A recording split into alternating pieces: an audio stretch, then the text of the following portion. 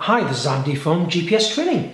In this video, we're taking a look at the brand new eTrex solar device from Garmin that's just arrived in the office. So earlier in the year, we had the launch of the eTrex SE device, the black and yellow one that I've got in my hand, but we've now got a new addition to the eTrex family, the solar version that's got a solar screen on the device. So in this video, it's not going to be an in-depth product review. We're just going to look at what you get in the box and have a look at some of these new features, and especially the new solar feature. So I'm just going to open up the box and show you what you get inside. So we've got the device itself. I'm just going to take the device out and we'll have a look at what else is included in the box first, and then we'll take a closer look at the device. So I can see here I've got a USB C to C cable, so it's actually USB both sides, USB-C should I say, both sides. So that will be mainly used for charging the device. You will be able to use it as a data connection,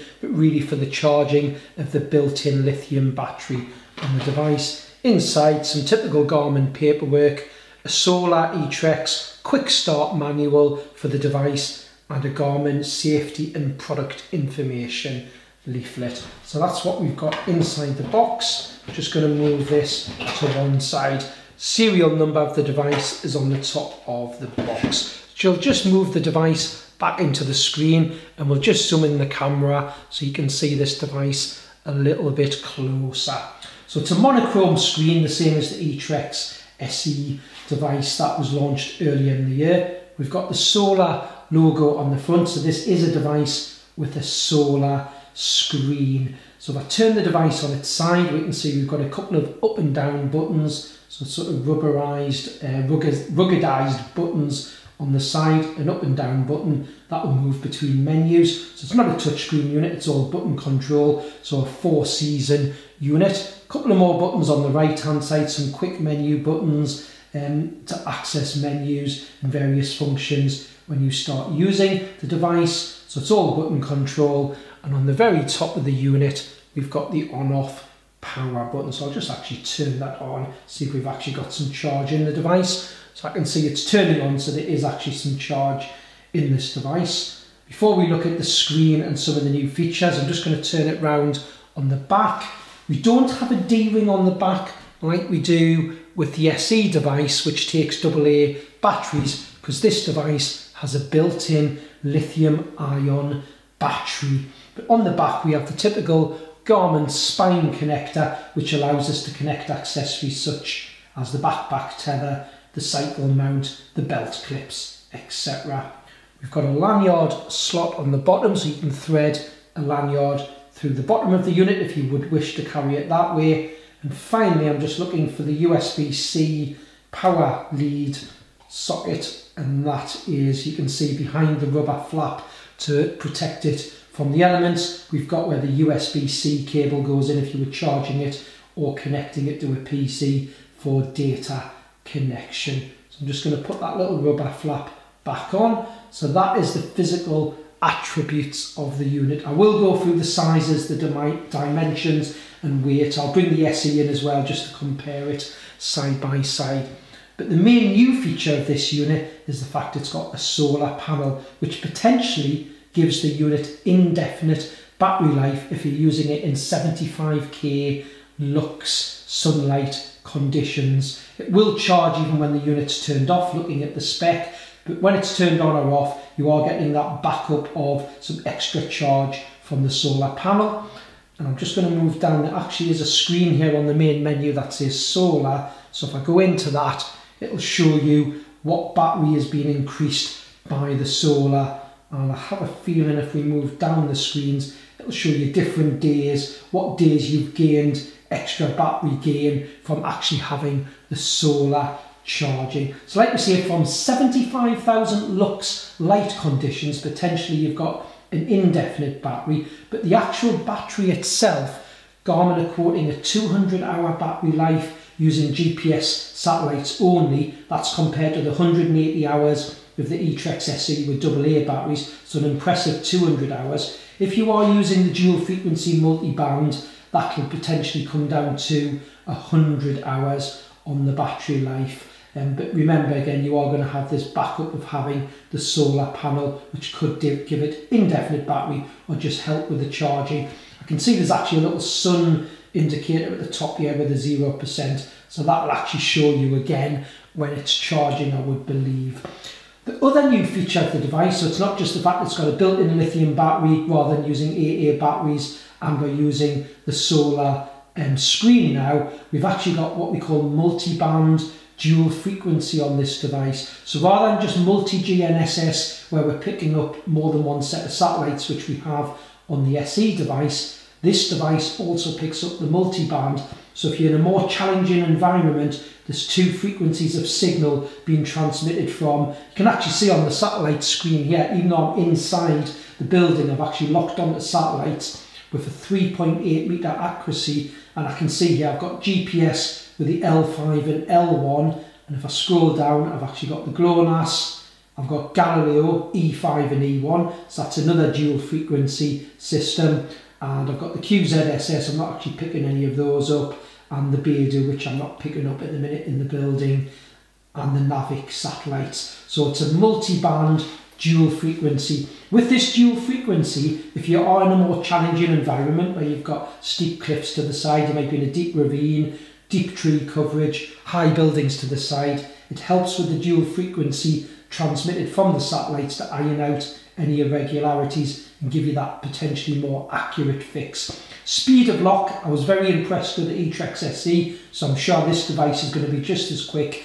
And again, remember, I'm sitting inside at the moment, the window's a little distance away, but I'm sitting at the minute, it's just changed their 4 meters accuracy, so that's a really good accuracy considering I'm inside, and really it's a line of sight instrument.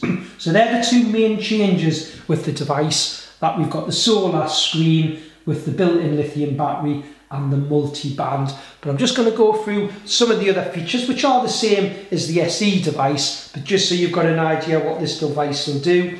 So we've got basically on the device itself, it will get smart notifications from your phone when it's paired with the Garmin Explore app, so notifications will appear on the screen. There's no tone alert or vibration, so you have just got to keep an eye out for those notifications coming through.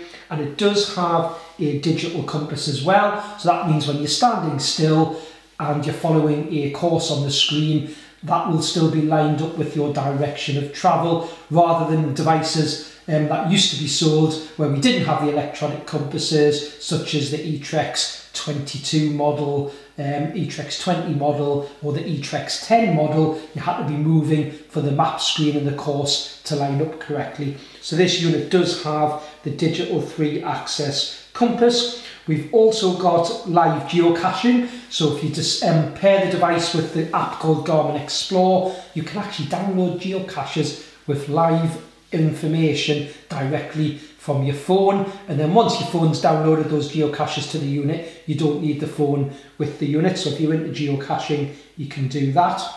We also use the Garmin Explore app on a phone to transfer GPS routes, tracks, etc. to the device. So again, you don't actually need a computer to do that. Garmin are putting this unit very much to be used with the Garmin Explore app. Any activities you record in the unit, you can sync with the Garmin Explore app so you can see where you've been with the device.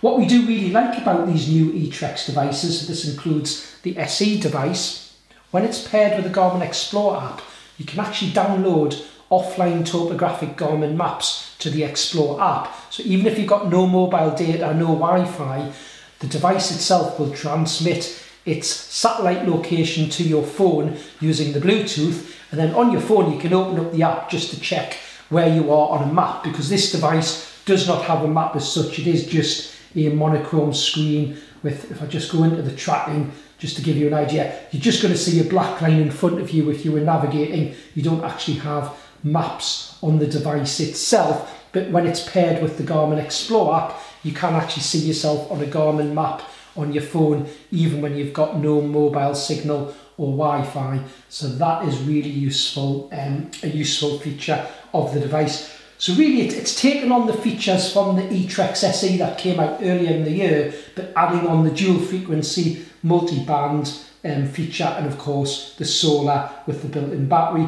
And like all the Garmin handheld devices, it's a tough outdoor device, water resistant and tested to IPX7. So I'm just going to bring the SE back in line with it just so you can have a look at it side by side. Now on paper the sizes are not an awful lot different, but I'm just going to show you first side by side.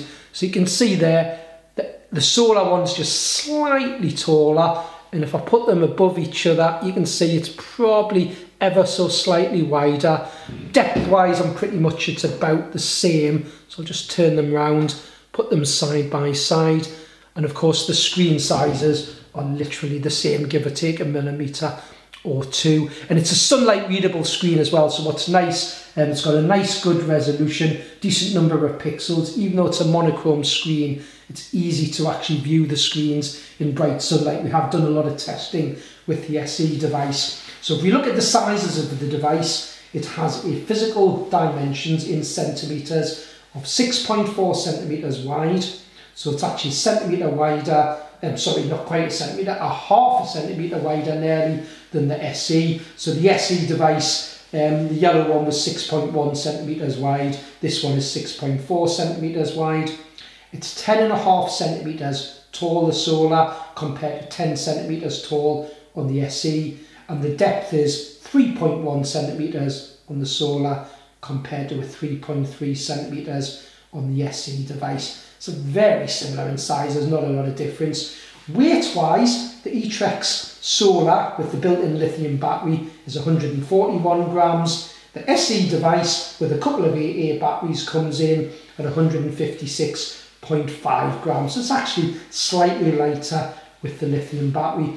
And the screen display is a 5.5 centimetres across the diagonal, which is the same on the SE, 240 by 320 pixels.